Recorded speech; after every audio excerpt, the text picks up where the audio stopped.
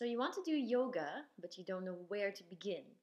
Well, first of all, congratulations for doing something, deciding to do something for your body, as well as your mind and your spirit, because yoga is for all of those things. So, what you first need to do is to get out there into your community. So, find out when the local classes are running and get yourself into a class. There are places that maybe offer a trial period or a trial class for free, or you get your money back once you take a couple of classes or a block of classes with them. So find out what is on offer in your community. Then the second advice is to keep at it. Keep at it. So don't just limit yourself to the first yoga class that you go to. Try as much as possible to experience different classes with different teachers. So each teacher will have their own unique way of teaching. Some teachers will be more serious, some teachers will be more fun, some teachers will teach a dynamic class, and other teachers will be more gentle. Some are more focused on anatomy, and some are more focused on the spiritual aspect of yoga. And then you have all sorts of combinations of all those things as well. So find a teacher, try out the different teachers in your local community, and find a teacher that resonates with you, where you are at your time in life. And then the third is treat each class as a new experience. So just because you had a hard time in the last class doesn't mean that this new class that you will take tomorrow, you will have the same experience. So this is part of yoga as well, being kind and understanding to yourself, ahimsa. So let's talk about the different styles of yoga. There are different forms of yoga. So yoga is not just done as a physical practice, but there's, for example, Raja Yoga, which is meditation. There's Jnana Yoga, which is the philosophy side of yoga. There's Bhakti Yoga, which is more of the devotional aspect of yoga. When we say styles of yoga, we're actually referring to the form of yoga that is called Hatha Yoga. And this is all the asana practice. Okay, so break it down simply, you're talking about the 1 hour class where you do all the postures. And normally the teacher will write down, for easy reference, the style. So sometimes we need some explanation of the style. So you've got on one end more dynamic classes, and you got on the other end the more gentle classes. And somewhere around here is all the hybrids of yoga.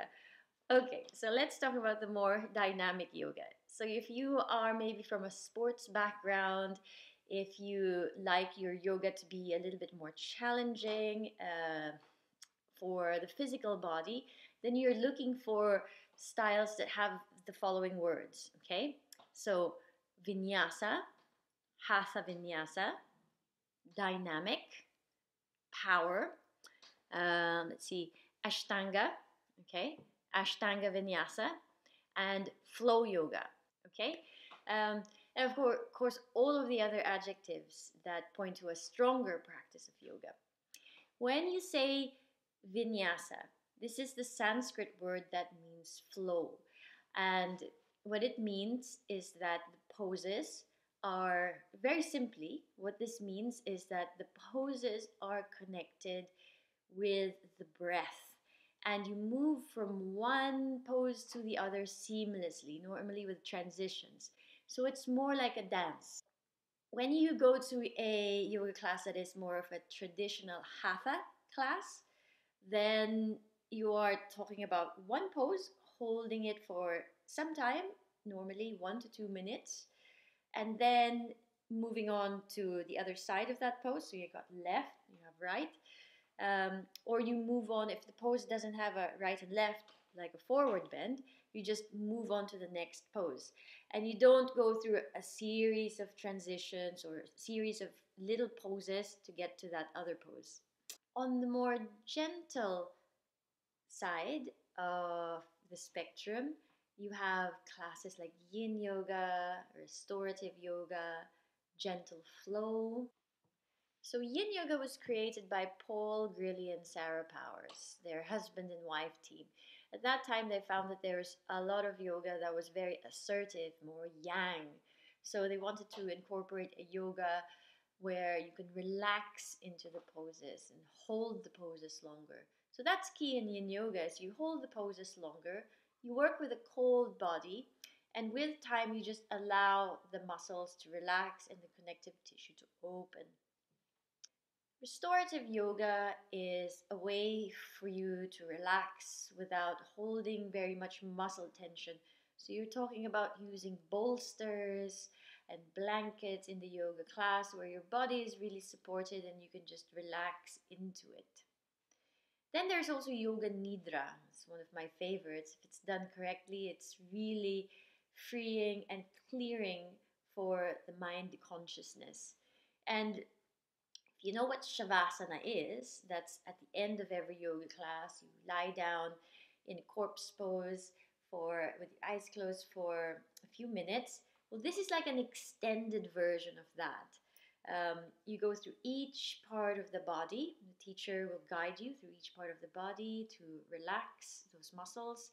And also sometimes they say some words to free up the consciousness. Sometimes the style of yoga is referring to the teacher who created that style. Say that there is as many styles out there as there are yoga teachers. So I'm curious about what styles of yoga you have tried. Maybe you'd like to share some of them right in the comments below.